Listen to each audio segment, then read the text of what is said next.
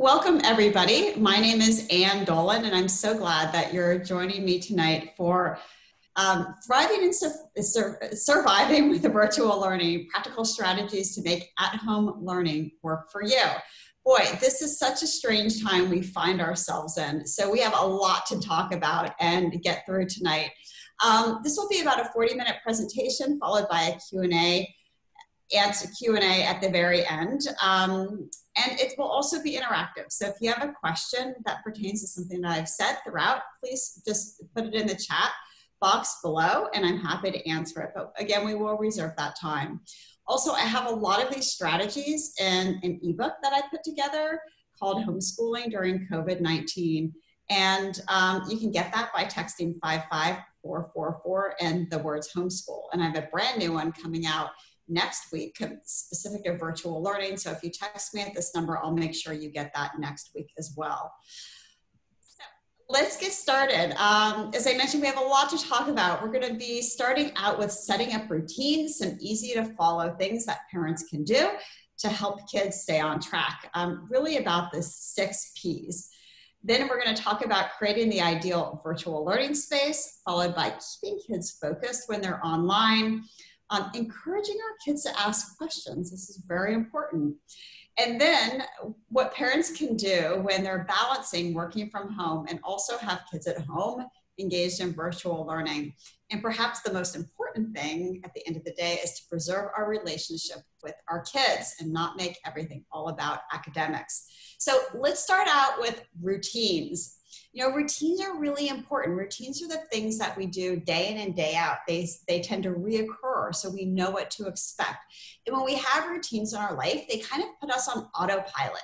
And they're really good for kids because they're predictable. And kids thrive on a predictable lifestyle. It makes things easier for them. They know what to expect, so they're less likely to push back on you and say things like, I don't want to do it, or I didn't know I had to do this. But here's the thing about routines. They actually require more time up front setting them up. But as you go along, life gets easier. What I'm saying this year is that life will be very different. And as parents, we're actually going to have to put more time up front in setting up these routines for our kids than we would have in past years. And I think of it like the 6 Ps. It's this military saying that my husband always shared with me. He said, prior proper planning prevents poor performance. And I think that's especially true of this year. So what does that look like in your family? Well, first, it starts with a conversation with your child, not at a time when you're stressed or rushed, but maybe setting aside time and saying, hey, Jimmy, can we talk about the school year? How about 7:30 tonight after dinner? So you're kind of putting your child in a position of strength because you're treating them kind of like an adult. You're discussing what this is going to look like. And you might start out by saying, it's going to be a different kind of year. How do you feel about it? You might even use these 2 magic words that I love called I've noticed. I've noticed we tend to do better with routines, meaning when we have the same schedule day in and day out, it seems to go better. Let's talk about that. The next thing you'll want to do, if your child already has their schedule for the year, and their schedule means, well, from math, at 9 o'clock they have math from 9 to 10, language arts say from 10:30 to 11:30. That's what I mean by a schedule. It's awesome if you can sit down with your child at the same time each week. I love Sunday nights, usually followed by dinner on Sundays, to really plan ahead for the week. You can even do this now if your kids already have their schedule.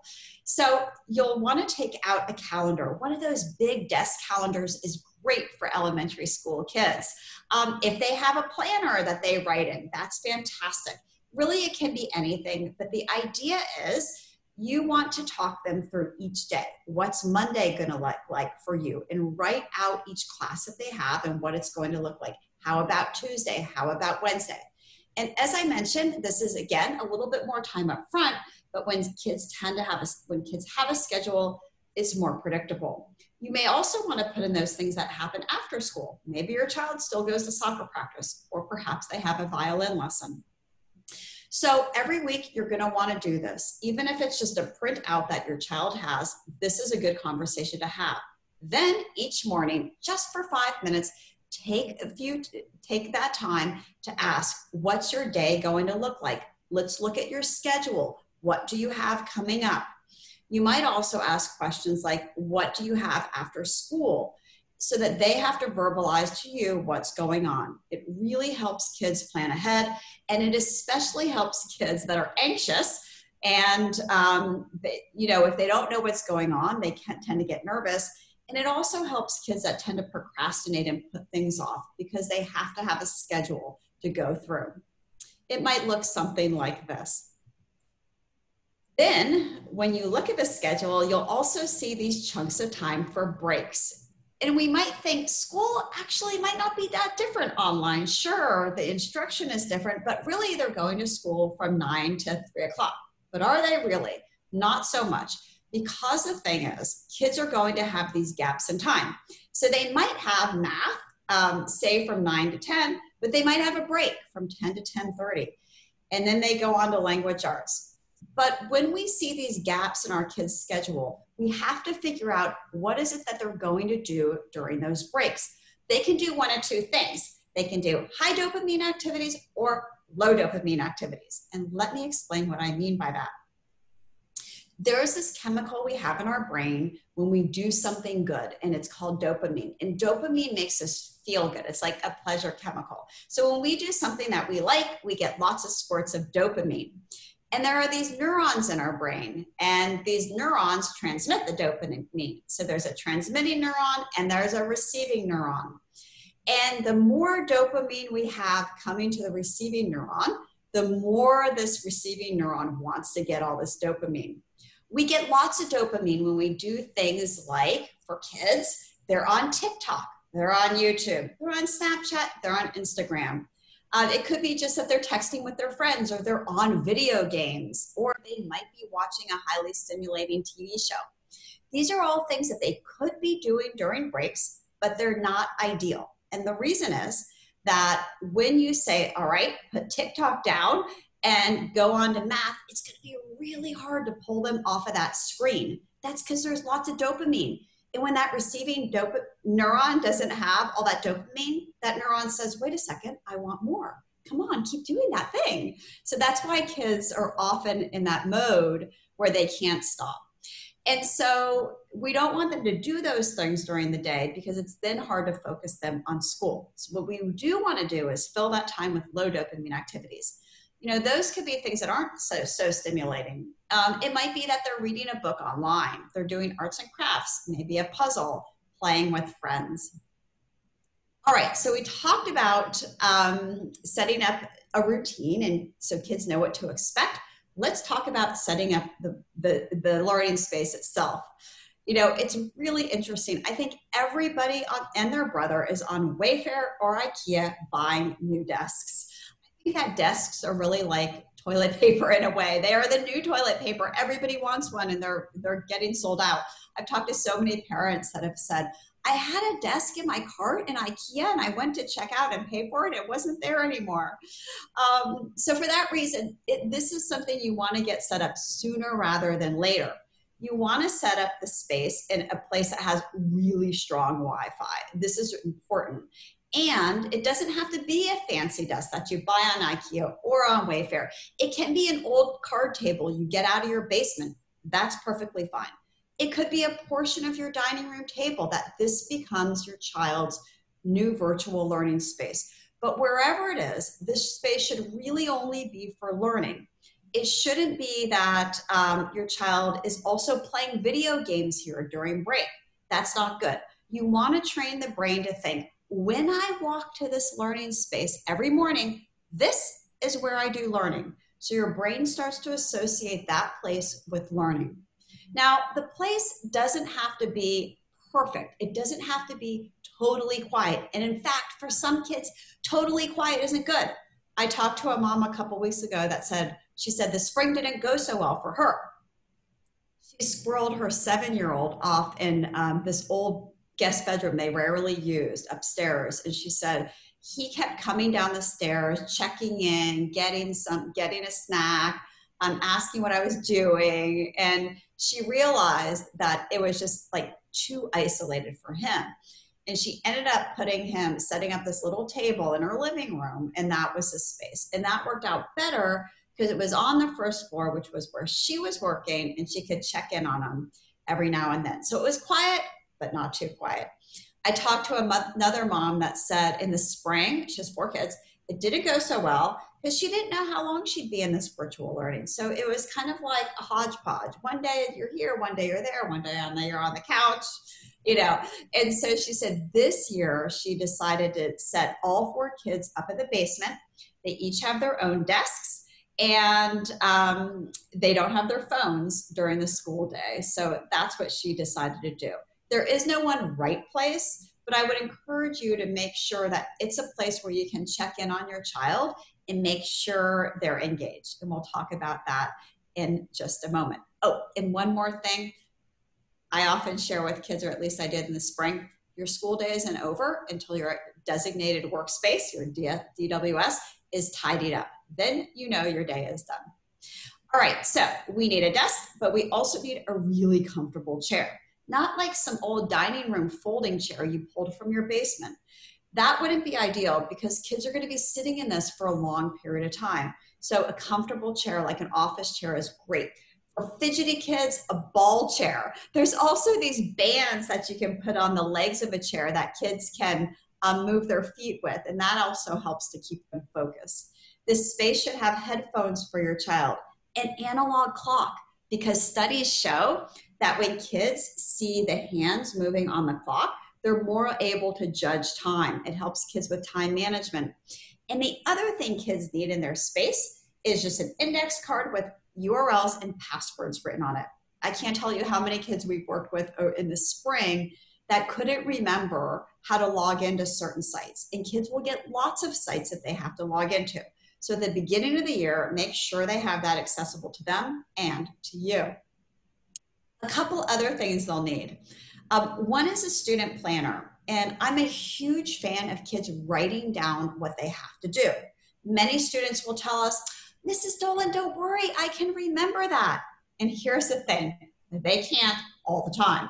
So they need a place to write it down. This is actually a really great planner. You can find this on Amazon. Oh, and by the way, if you text that number, I'll also send you all this supply information. And it's 55444, and just type in the word homeschool. So I love this planner. You can get it on Amazon. I love it when kids have erasable highlighters and also erasable colored pencils, and I'll tell you why in just a second. And I really encourage kids to get an accordion binder. I think these have really taken the place of so many traditional free ring binders that kids used in years past. First of all, they're not going to have a lot of papers. Secondly, they still need an organized way to file them, and it needs to be easy for them.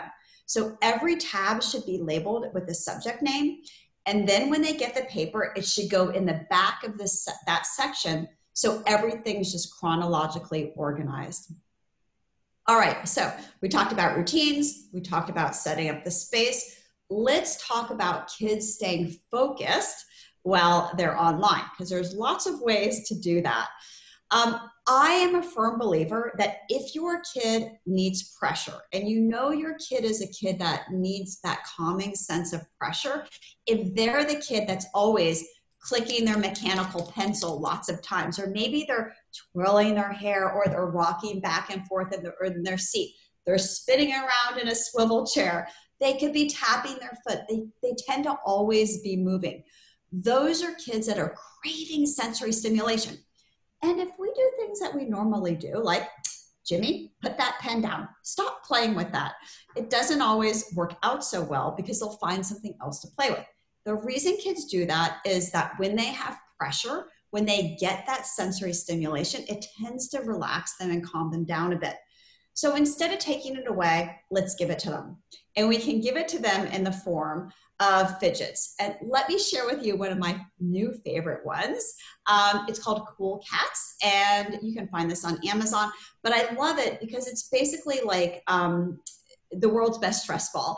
And it's like a moldable stress ball that kids love to hold in their hand. And it's so easy to give them pressure, and it's not distracting. The other thing I love, if your kid's a fidgety sitter, is Wiggle Feet. And Wiggle Feet is just these sensory cushions that go by the bottom of the chair, and kids can put their feet in them and they can stay focused that way.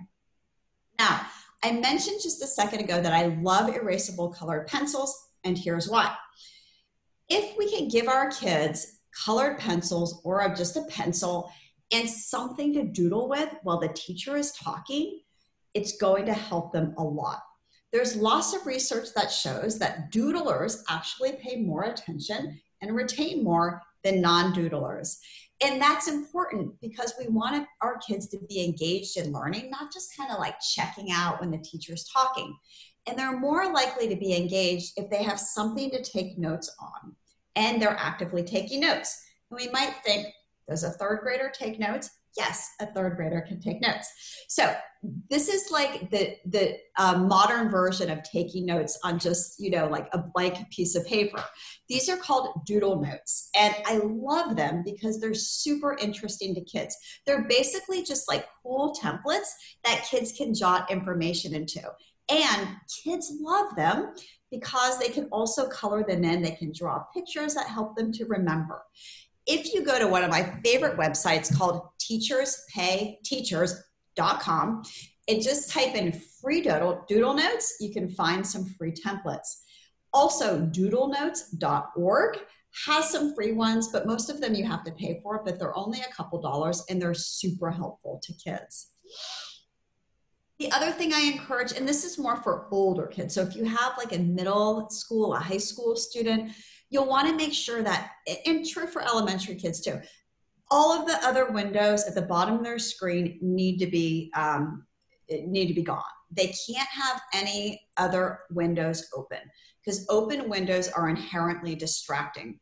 Also, if your child has a phone, putting the phone in another room and maybe just using quickly on breaks to check a text message or two is okay. Not to go on like Snapchat though. That could be really distracting.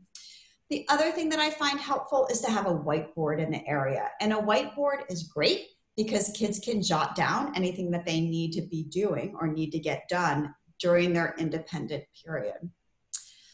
All right, so number 4, asking questions. This is actually really important, and it's something that we don't often think about when we're thinking about getting ready for school. Because as parents, we're thinking about setting up the space, we're thinking about a comfortable chair, all of those things. But actually, once school starts, the most important thing we can encourage our kids to do is to stay engaged with the teacher, and the best way to do that is to ask questions. This is important because in a traditional school day, the teacher can walk around the class and see what the kids are doing and notice if Emily isn't on task. She can see that John hasn't finished his work. However, when you're in a Zoom class or whatever platform you're on and you're muted, the teacher is going to have a really hard time knowing if you're engaged. In fact, I was just talking to a teacher the other day, and she said her school district has gotten them a software called Aristotle that allows them to see what else kids have open on the screen. So she said she and many of our teachers have split screens, and on one is what they're doing for their instruction, and on the other one they can see like Jimmy has Netflix open and Susie has Pinterest open, or whatever it is. They can see all the applications they have running, which shows us the sign of the times for sure. So it used to be teachers could see those things, see what kids are doing just by walking in the room, but now that's not possible. So it's going to be the child's responsibility to ask questions. There's an important time kids need to ask questions. There's teacher-directed instruction where the teacher is giving the lesson. But then there's also going to be independent work. Before kids go to that independent work, if they don't understand something, they need to be using the raise hand feature and asking the question. And instead of saying, and we can coach our kids on this, I don't understand, it would be better if the child says, Mrs. Smith, I don't understand how to do number 2. So it's kind of more specific than I don't get this.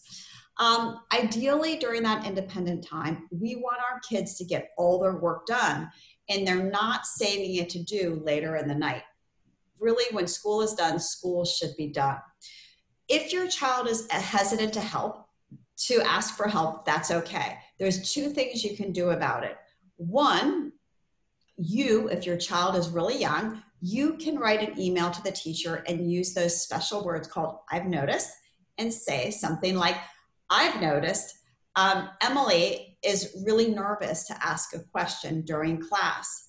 Do you have any suggestions?" So instead of saying, "You're making Emily nervous about asking a question," or "you," which can often put people on the defensive, by just saying what you've observed, it really puts you on the same team. And then you can brainstorm ways to help. If the child is old enough and they can write the email, it's better if they write to Mrs. Smith and say, "Mrs. Smith, I'm unsure about how to do number 2 in math. What's the best way for me to get help with this?" And I like it when the child writes the email if they're capable of it, because if they get a positive response back, they're more likely to do it again in the future.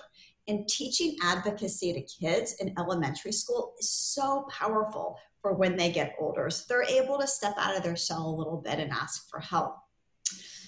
All right, so let's talk about doing all of this when we're also working from home, because honestly, this is the trickiest thing of all. Now, certainly if there's another adult in the home, it's so much easier because we can tag team. It's kind of like block scheduling at school. Like you have math in high school, you have math from 8 to 9:30, and then you have science from 9:30 to 11. It can work like that with parenting too. There's one go-to parent in that first block from say 8:30 to 10, and another one after that. So when kids know who to go to when they need help, that's really awesome. We can also make sure that not only do they know who to go to for help, but they also know when it's okay. Because the truth is, as working parents, there are times we cannot be disrupted. If we're on a super important conference call, or, "Oh, we just have to get that report due, and we have to get that report finished and it's due in 15 minutes. For that reason, I recommend using red light, green light, yellow light system. It's basically a visual for kids to know when it's okay to come in and when it's not such a good time. So if you have your own home office, you might stick up a piece of construction paper, red to say, "I'm really busy right now. Come back later." Green means go, come on in. You can also use yellow, but that's a little bit harder for kids to better with older kids. If you don't have your own place, you could just use cups of 3 different colors or highlighters. It doesn't really matter what it is, but the idea is that a visual is always better than a verbal. So when we practice with kids, when to come and ask for help from me and give them different situations, it kind of makes it fun. But that's better than saying, "Hey, Susie, I'm going to be on a conference call for the next half hour." She won't remember that. So this is a better way of making sure that kids understand. I'm a huge fan of visuals. I like visuals so much better than verbal reminders. And for that reason, checklists work really well. When our kids are going to hockey every day and they have certain things they need to bring, it's better if we have a little list by the door with maybe those 3 things that they check as they're leaving. That's a visual, and that's better than saying, "Oh, don't forget your skates, your equipment, and be sure to bring a bottle of water." That's kind of in one ear and out the other. But if you do have these visual reminders, please know that after a while, they'll kind of blend in with the woodwork. So you might have to move them. I call this sparkleizing. That means that you might take that same checklist and move it to another part of the door, or put a piece of pink paper behind it, just so it looks different. It doesn't blend in anymore. And also I wanted to mention that our time, I mentioned, we're going to have to put in more time up front. That is definitely true when we're working from home. So in the morning, we're going to have to put in more time making sure our kids are logged in, they're focused, they're on the right account, and they're ready to go. We're going to have to front load our time with our kids into the morning.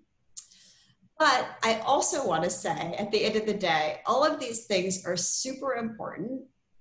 However, the most important thing is to preserve our relationship with our kids, because it can be defined by lots of stress and tension and a whole lot of struggles, because we're all in this incredibly strange situation, and it's just stressful for everybody, for us, for our kids, and for teachers too. And for that reason, so that we can dial back that tension just a bit, I always encourage parents to focus on just getting things done, focus on the completion and not the quality. So completion would be that kids are online, they're focused, and they're getting their work done. And not as much that their work is perfect, every word is spelled correctly, every math problem is right. I like to leave the quality to the teacher. When the teacher knows, that Emily is having a hard time with there, and there, she can do a mini lesson on those things. And by just focusing on getting work done, we're not nitpicking our kids. We're not engaging in power struggles over quality. For older kids, I really like the blind eye strategy. And this means that there's some give and take in the relationship. You don't want to micromanage everything, because that creates lots of power struggles. So instead, you might say, look, I'm willing to turn a blind eye with Netflix if you're willing to do these two things every day. And these two things might be getting up on time and logging into your first class on time. So you're saying, look, I can't control everything. I know you're going to stay up late watching Netflix, but what's important to me is that you're up on time and logged into your first class. Spending time with our kids daily, even if it's for a short period of time, is really important right now. And that includes family dinners. If we can do family dinners a few nights a week, it's awesome, because we get to have conversations with our kids that ideally don't involve academics. And if you're stuck for having meaningful conversation, one thing that I've personally loved doing over the years with my kids is a little game called Kids Daily Dilemmas. And this is just basically a little container with a bunch of questions. You're walking down the street and you find $20. You see the person that dropped it, but you can't quite catch up to them. What do you do? And so kids have to talk about how they would handle different situations. And it really gets kids talking, and it gets kids talking to you without discussing academics.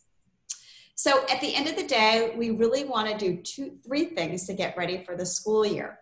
We want to set up a really good designated workspace for our kids. We want to preemptively solve problems, and that means that we want to talk about their weekly schedule once a week, and that's a longer conversation followed by daily check-ins to make sure that they have their schedule, they're ready for their day, and that they're online and they're focused and they're engaged. And then lastly, we want to make this as positive as possible, even though this is a very strange situation for everything. And we want to do our very best to preserve our relationships with our kids. All right, so in just a second, I will go to questions. There's a Q&A box, so please feel free at this time to type any questions that you have in the Q&A. And I wanted to remind you again, this is the ebook I mentioned, and I'm going to be sending you the new one on virtual learning next week, but this one also has lots of great things in it. And you can get it by texting 55444 and the message homeschool to get the ebook. All right, so let me go into our questions. And as somebody said, they missed the first part of it. Will it be recorded? And the answer is yes. This will be recorded, and it will be sent to everyone on the list. All right, so I don't see any questions in the Q&A. Anybody have something that I can answer? Or Chrissy or Jen, is there something that I didn't quite get to that you would like me to talk about today?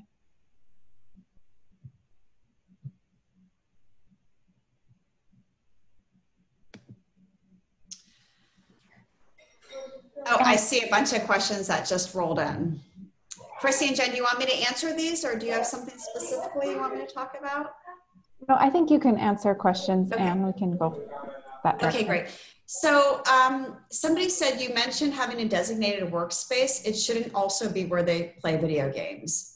Should I set up 2 workstations? And the answer is yes. If you have the child's workstation in the room where they play video games and they're staring at their Xbox, or it's just out in the open for them to see. It's going to be inherently distracting. You want it, ideally, either put all of the Xbox stuff away so they don't see all that stuff, or just move their space to a different area so their brain knows this is learning and their attention isn't divided by other things. How do you manage multiple children when working with one and another is demanding attention? Oh boy, I hear you. And this is the hardest thing when you have, more than one child and they all want your attention. I would set up a schedule and I would say to them, all right, I'm going to work with, John at this time. And then when I'm done, I'm going to come to you and then I'm going to come over to you. But when kids know where they are in line, it makes it a little bit easier for you. Also, if they're distracting each other, I would not put them at the same table. Certainly, if you don't have a choice, you can I have these in the list of things that I'm going to send you. They're like these cardboard study carrels, and often in schools we use them in testing situations, so kids are copying from one another.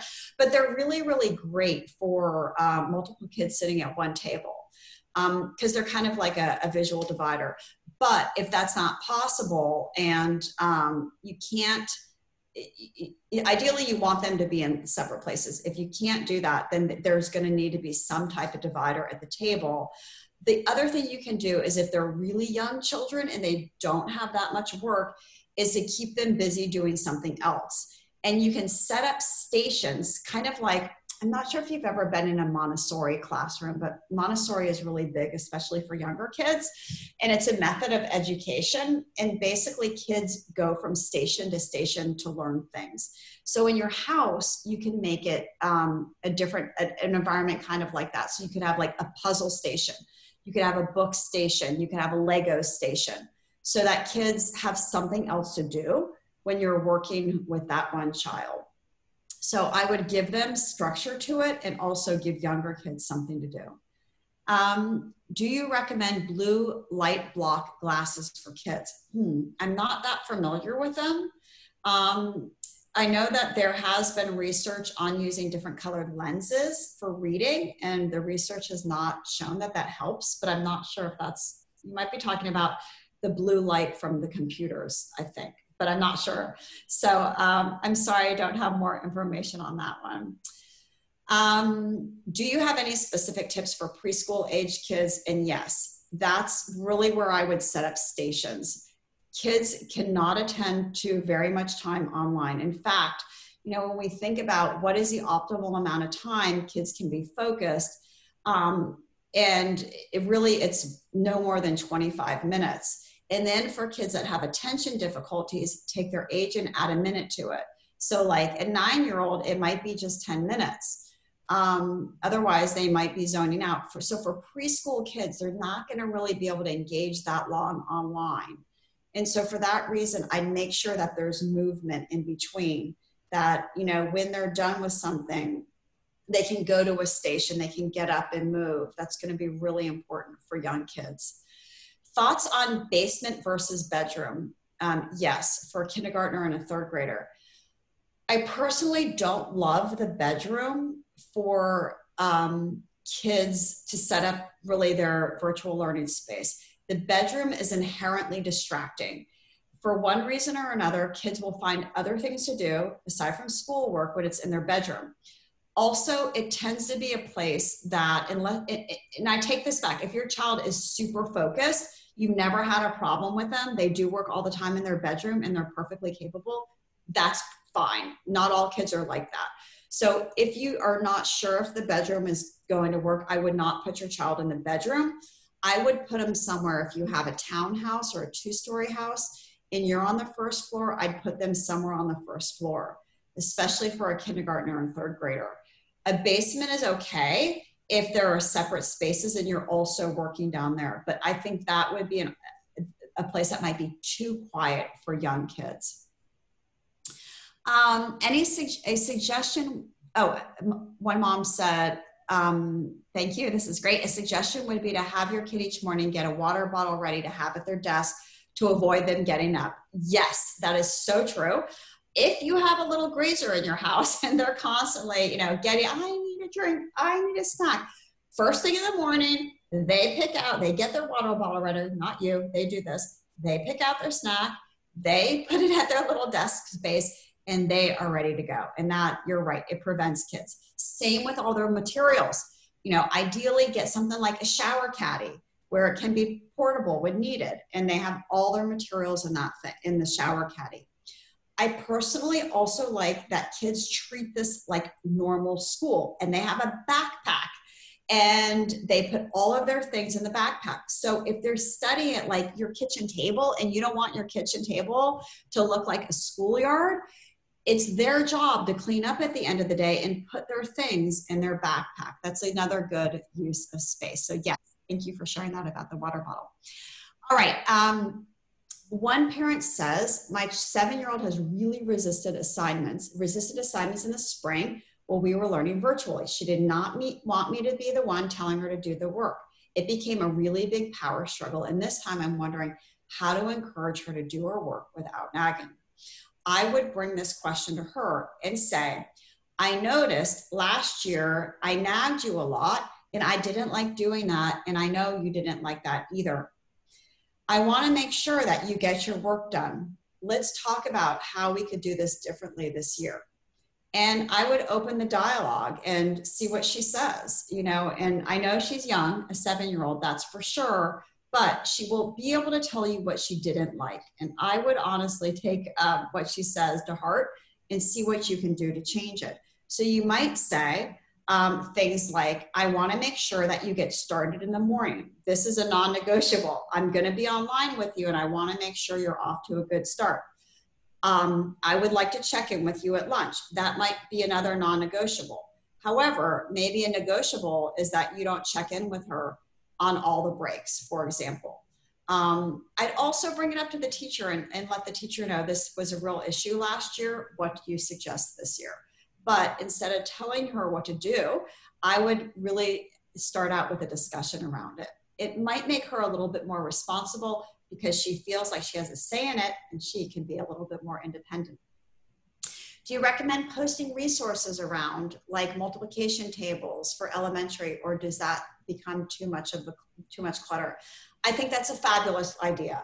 I have nothing wrong with putting a multiplication chart or a ruler, any of those types of things in a space. And it might be that you have one space for reference materials that if your child needs them, they can go to them. I think that's a great idea. Let's see. Let me scroll down here. Suggestions for pre-readers or early readers and helping them be more independent so we can work. Yes, I really love what Audible's done. They have a ton of free books now that are read alouds, especially for younger kids that used to cost money and now they're free. So I would set her up on a couple of read alouds, meaning you can either let her listen to the book, get her earphones and iPad so that she can listen along, or there's actually research that shows that when kids follow along and they listen, this actually was research not done on preschoolers though, but older kids, they improve their fluency and their comprehension more than if they read the book by themselves. That was a little bit too hard for them. So I would recommend either getting them on Audible, letting them pick the book, not you pick it, but they pick it so they can listen while you're doing work, or they can also listen and follow along. I would set up a little reading station for them, that little Montessori approach. And if you want them to be online, there's lots of websites for younger kids like ABC Mouse that are low dopamine. They're not high dopamine, they're low dopamine, and that would be a good thing as well. Let's see. How do I set up my child's work supplies when younger want so that my younger kids don't get into it, but it's easily accessible to the school-age child? Oh boy. So yes, I can see why that would be a problem. What I might do is be super clear to your 2 and your 4-year-old that this is only for your older child, and I would give them the exact same materials if that's what they want. Give them the erasable highlighter, give them the erasable colored pencils, and set up a little art station for them, just like the Montessori approach. Ask them, what would you like in it? Let's go around the house and find a couple of things that might interest you. And it's hard to have that conversation with a 2-year-old, but they'll pick a few art supplies that they might want in their station that are very similar to what your older child has. And I would set them up separate, ideally a separate room, and they can even have their own school box with their names on it. So they see that these are their materials, not their older kids. What top 3 stations would you recommend for younger children, specifically kindergarten? Well, it depends what your child is like. If you have a child who likes building, I would absolutely pull out Legos, whatever type of building supplies you have, and make that a station. There's actually lots of logic and critical thinking that goes into building. And I think it's great for math skills at a very basic level. So I would create a building station. If you have a child that likes books and reading, I would set up a reading station with some books. And I would also set up an arts and crafts station with basic things to help with fine motor skills, like, you know, the preschool scissors that kids get that aren't dangerous, stickers, anything that your child would like to do. I think that's great for fine motor skills. All right, so I think those are all the questions. And there's a few questions in the chat. Oh, I see those. Mind answering some of those? Sure, okay. Thank you.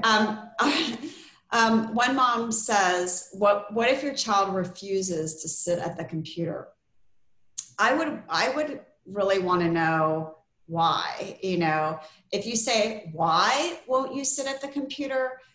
Why questions I haven't found to be that great for kids. They have a hard time, you know, wrapping their heads around it. So when they do something wrong and we say, why did you do that? It's really hard for them to answer because it's such a big question. So you might want to start out by saying, what is it about, you know, being online that you don't like, instead of why? Or what happened in April that made you nervous about being online? But I might try to really get to the root of it instead of forcing it.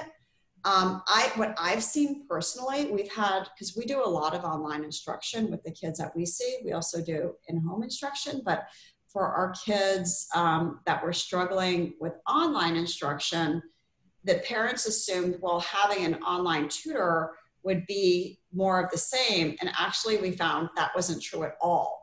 What happened was when these kids were in these large environments, like 20 kids in a Zoom room or whatever their online platform was, some of them developed a lot of social anxiety and they didn't want to be seen. So they wanted their video off. They didn't want to be heard. So they turned their sound off. And it was really the social anxiety that was creating a lot of it. It's different. It's completely different when you're working with somebody one-on-one and you've developed a personal relationship with them. So that's why, for that reason, I wanted to get to the root of it. How do you suggest handling the child getting distracted or off track? So let's say that you're working and you look across the room and your child is not, they're not doing what they're supposed to do. There's a couple of things you can do. One is you could just ignore it. And this sounds strange to say, but the more we redirect our kids and the more we interfere and nag, it doesn't always help the problem. Sometimes it can make it worse because it creates a big power struggle between us and our kids. Instead, I would look for patterns. So if you see it more, for example, in the math time, it's just specific to math. And instead of saying, hey, get focused, pay attention. Why aren't you looking at your teacher? You should be paying attention right now. I would approach it after the fact. And I would say, if you see a problem in math, I noticed that math was a little bit hard for you today. It was hard. I noticed that focus was more difficult. Can you tell me about that? Or did something specific happen in math? And you might find that it happens in subjects where kids are not the strongest. it often happens a lot in cumulative subjects where one skill builds upon another. And we see this a lot in math. For example, if you miss something in math and you don't understand it, and now you've gone on to something else and you missed that foundational part, it's really hard for you to catch up on your own. You need somebody to re-explain it to you, like a parent, the teacher, a tutor, somebody else to go back and figure out, what it is that you're missing. So for that reason, I would, before you intervene and say, hey, pay attention, I would try to see if you have patterns. And then I would also ask your child, would you like a reminder when I see that you're off track? If your child says, oh, that would be great, then fine, but pick the battles. Maybe only mention it once during a class instead of all the time. That's when power struggles occur. All right. So one parent says, where did that go? Hold on, sorry. How much should we pay attention to what they are learning during the day? Should we give them more independence and let them learn on their own? What they would normally experience in school. I have a first grader and a preschooler. Should we focus on one over the other? And, I don't know. Should you focus on one over the other? I'm not sure, but I would say that first grade is certainly where there might be more foundational skills, more academics taught. So certainly want to make sure your first grader is online, they're focused when they get started. And I would have specific check-in points. So at lunchtime, instead of saying, oh, tell me what you learned today, that's kind of like a why question. It's really hard for kids to answer. Instead, you might say, oh, I saw that you were working on subtraction in math. How are you feeling about that? You could ask a question like that. But for the most part, my personal opinion is that we want to get kids started and then we want to take a step back. There's naturally going to be more engagement when you have a preschooler or you have a kindergartner or a first grader. But by the time your kids are really in third grade, really it should be like the teacher handling it. And if you see that your child is disengaged, definitely talk to the teacher about it. But my experience has shown me that we get kids to be actually more invested in their own learning when we take a step back as a parent and don't try to micromanage. So I think your question is a good one. And you're right, should we give independence? And the answer is whenever possible, yes. Do you have any suggestions on how to facilitate social interaction with an only child during the day? And yes, I just mentioned the lunchtime. You could set up a lunch bunch for your child so that she or he has a little group and they can eat lunch together. I think that's a perfectly good thing to do. If there are extended breaks, perhaps they could, do Legos together if you have Legos set up at your house and that child has Legos set up at their house. If your child's able to do something after school, play with kids in the neighborhood, be outside the house, that's really ideal. So, the more we can get our kids interacting with other kids, the better, especially as they get older. So when kids are like 5th, 6th, 7th, 8th grade, those middle school years, that's when their social development and their brain really is on fire.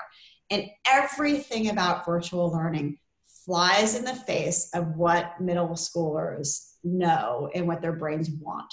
Their brains want them to learn by interaction, but we're saying, sorry, you're going to do virtual learning. And that's really, really difficult. So especially as kids get older, we want them to interact more. My son struggled with the social anxiety you mentioned a moment ago. What suggestions do you have in addressing this so that he is more comfortable being on camera and audio? I would first find out from the teacher how she's going to run her class this year.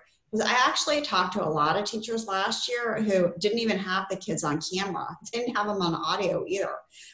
So I would find out, are they on camera? Are they also on audio?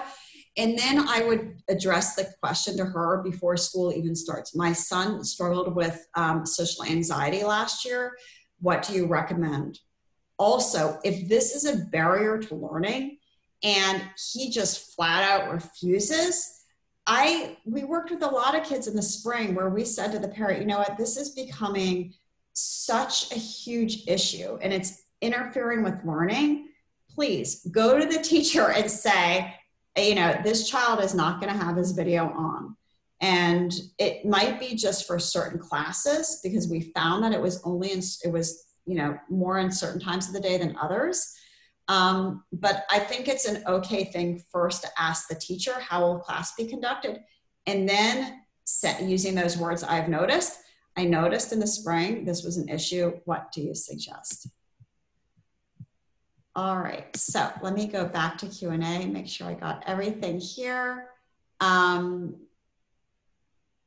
yes, and also the social anxiety thing, that's not as much my field as it is for a psychologist, but if you want to email me that question, I will connect with one of my psychologist friends and make sure you get a better answer than I gave you. And my email is Ann, A-N-N, @ectutoring.com. And that goes for anybody out there. If you have a personal question you would like me to answer, I am more than happy. I'm so fast on email, you let me know and I will get right back in touch with you. All right, so Jen and Chrissy, I think I've gone through all the questions. Is there anything else you wanted me to address before we call it a night?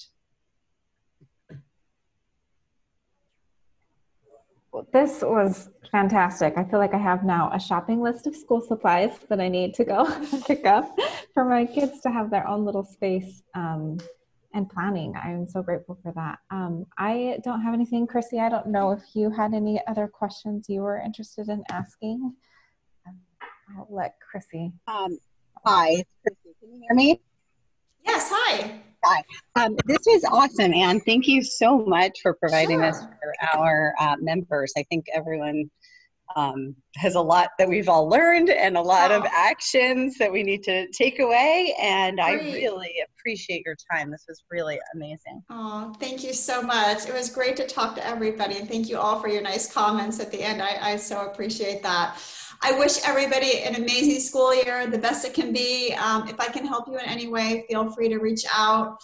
And I wish you a wonderful end to your summer as well. Have a great evening, everybody. Bye-bye.